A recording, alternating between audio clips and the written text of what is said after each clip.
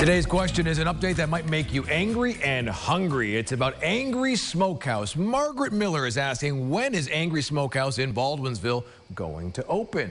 This is the old Lot 24 restaurant on 33 Water Street, right on the Seneca River. When we first told you about this new spot back in May, the owner, Jeff Rogers, said he was hoping to be open by the end of June.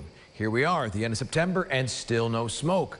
Rogers is the same owner of the very popular Angry Garlic restaurant in Beeville, so that's why fans are licking their lips for this new barbecue spot. Rogers says construction and other delays have kept the doors closed longer than expected. He says work is practically done. Now he's just waiting on a liquor license.